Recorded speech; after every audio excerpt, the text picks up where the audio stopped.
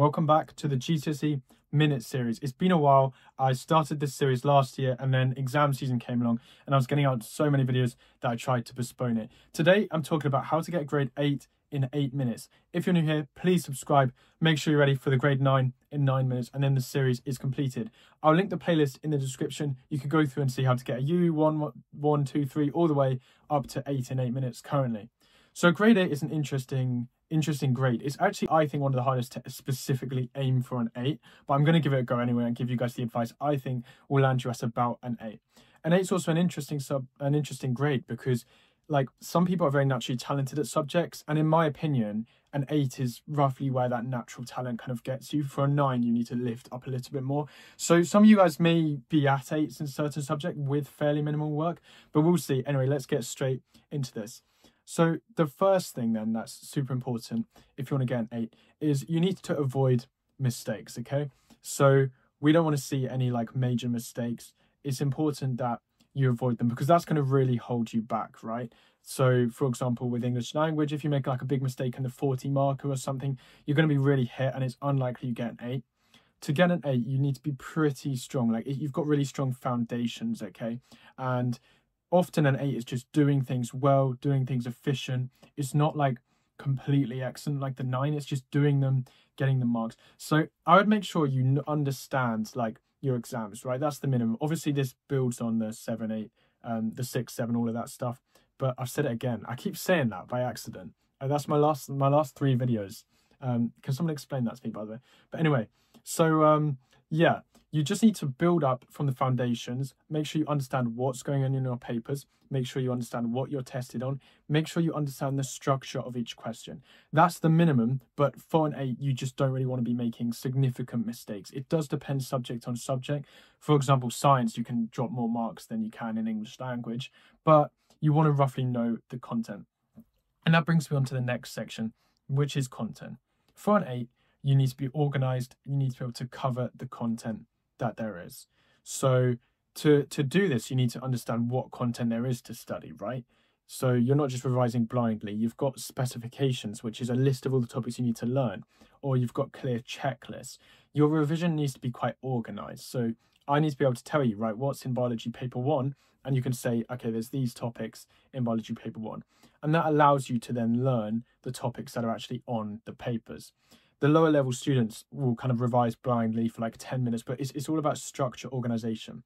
So understand what content you need to cover, and then you need to actually kind of put in the time, put in the hours to get through content with an 8.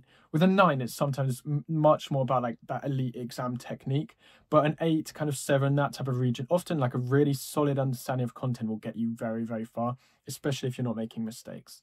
So my advice in terms of learning content then, Seneca, I always recommend Seneca. So those of you guys that were here last year and you saw my videos, or if you're new, you'll see me recommend Seneca loads. That's because I think it's excellent. I used it so much and it helped me get 9s. What Seneca does is it provides you with a really good baseline of knowledge. Okay, so if you're doing and completing regular Senecas, that's going to really help you. If you're new to Seneca, you can just go to the website. It's free, add your courses and start learning with Seneca as well. So what I'd recommend then in terms of that is you want about 10 hours per subject for Seneca, 10 to 20. It's best for science, geography, history. It's not as good for like maths and the mathsy subjects. So I'd be putting in time for Seneca to help me get through content. YouTube's great to help content as well. YouTube, I always find, and you'll hear me say this a lot as well, is best for cracking subjects you don't really understand and like topic areas you don't understand. It's not the best for like actually deeply learning something. And then flashcards. You need to be able to memorize. You need to be able to recall information. That's really important for the 8, right? It's all easy knowing information, but you want to get more specific with science. Certain science questions require certain words, like specific words, and flashcards will help you remember that. So I would spend time flashcarding topics. Now, again, this would be less efficient than a 9. You may not complete all of your flashcards, but you're regularly writing flashcards quite consistently. So you're managing to get through topics and then you're doing these flashcards. Okay, it might be a bit less organized than if you're aiming for the 9s, but you've got flashcards, you're working on them. I've done a video on flashcards. I'm happy to do more as well. So that's some of my best advice in content. And then again, for content, the sponsor of today's video comes in, which is brilliant.org. Brilliant.org is great for helping you getting the grade 8 because it helps you become a better thinker and problem solver. And these are skills that are definitely needed if you want to hit the 8s. So the reason I think Brilliant really works is because there are thousands of interactive and visual courses on loads and loads of different subjects as well. So this again can help you reach a much greater understanding on challenging areas. One example of a Brilliant course that I wish I knew about Brilliant when I was studying is circuits. Okay, I hate circuits. That is the type of thing that would have held me back. I was lucky when I sat my GCSEs because we didn't actually have to learn much about circuits. But circuits, just do the Brilliant course on circuits, on those difficult topics, build your way up and get that bite-sized revision in. So Brilliant is super effective for that as well. And if that sounds interesting for you, and if you want to try Brilliant, then click the link in the description, scan the QR code, or go to brilliant.org/Henry Brand and try Brilliant for free now. They've also kindly provided 20% off a premium annual subscription where you'll get all of the features unlimited on Brilliant. So make sure you use that then if you want to go for the grade 8. Okay, right, we've got 2 minutes left. So my next point then that I wanted to talk about and elaborate on a little bit is you need to know your weaknesses for an 8 and leave your stronger subjects a little bit more. So I talked about at the start, but some students will kind of be fairly naturally at an 8 or close to an 8 in certain subjects. For me, for example, English language, in my mock in November, I actually got an 8 in it, whereas I got a 3 in chemistry, or a 6, I think, or a 5 in maths. And then computer science as well was another subject that I was actually quite naturally strong at. So annoyingly, because I really enjoyed those subjects, I had to kind of leave them and revise and focus on the subjects I was much weaker at. So if you are aiming for 8s, again, it's that juggling act. It's trying to understand your weaknesses and leaving a bit more the subjects as well that you think you're pretty strong at. You can afford to revise them less. Again, an 8 is different from that perfection across the board. So have a think about the subjects. You know, you might be at all 4s now, right? And that this doesn't apply to you. But it is important to know your weak areas, to revise them and prioritize as well.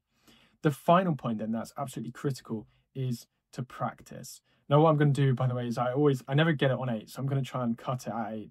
I can't fully see like how long I've been recording for. But anyway, you need to practice, right? Practice is critical. It doesn't need to be loads and loads and loads, but fairly regular past papers and practice questions. Again, get them marked by a teacher, see and make sure you understand that they're good. In maths, again, it's not that like constant search for the top perfection. The 9 is nice because you can aim for the top. And if you don't hit you, there's still a gap. But an 8 is like in between a 9 and a 7, obviously. So it's a little bit difficult in terms of that. But practice. I hope that video was helpful then. I hope that's given you a kind of rough... in short, an 8 is about not making mistakes.